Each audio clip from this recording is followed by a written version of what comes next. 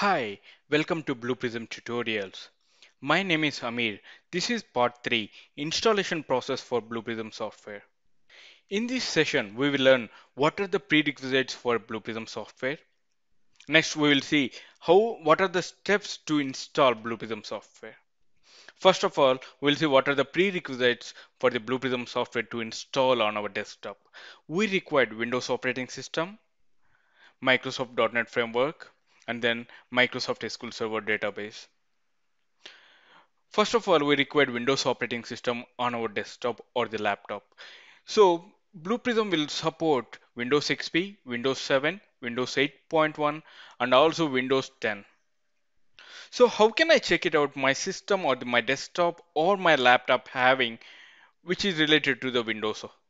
So we'll go for computers and then we'll right click on the computers and then we'll see the properties. If you see the properties, so this is the Windows 7 Ultimate which is installed on my desktop or the laptop, and the system type is 64-bit, and I'm having installed memory is 4 GB RAM. Okay, these are all the things, the information related to my desktop or the laptop.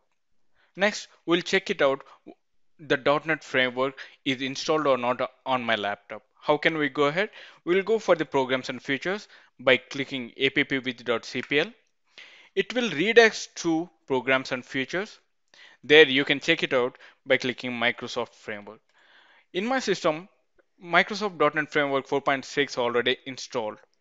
Let's assume if it is not installed on my desktop or the laptop, how can I go ahead and proceed further? So I will go for Microsoft.com. This is the official portal for Microsoft.com, and then you will go for the download center. Then I will go for developer tools.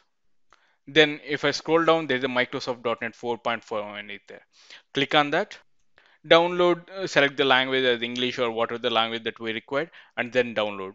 Once it has been downloaded successfully, okay, please follow the wizard to run the Microsoft .NET 4.5.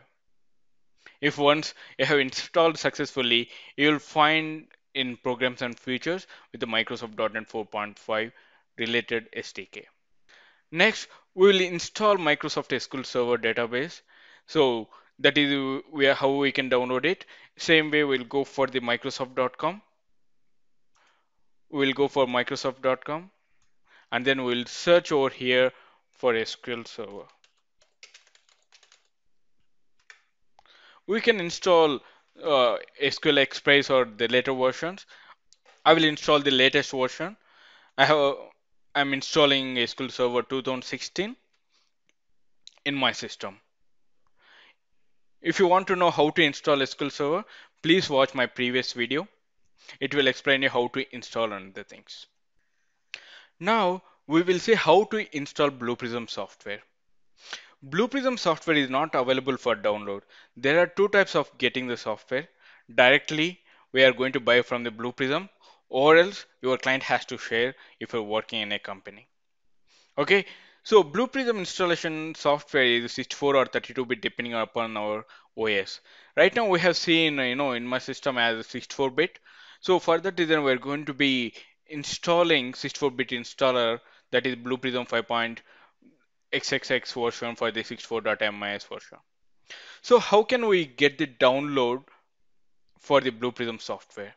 So first we'll go for the portal.blueprism.com. I have already opened it, portal.blueprism.com.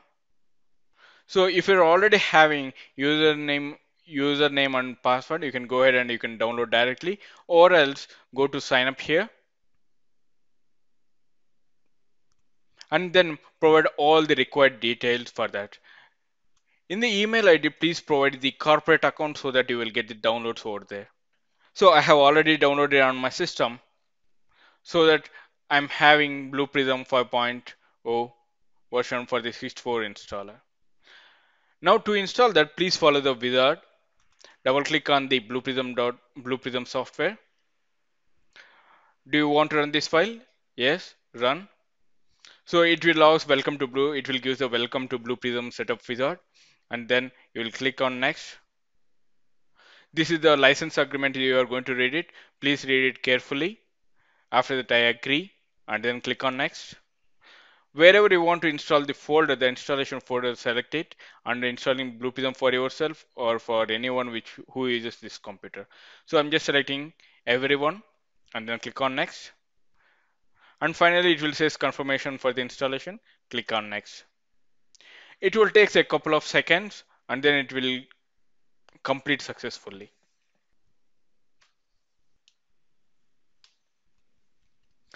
Installation has been completed successfully. Click close to exit.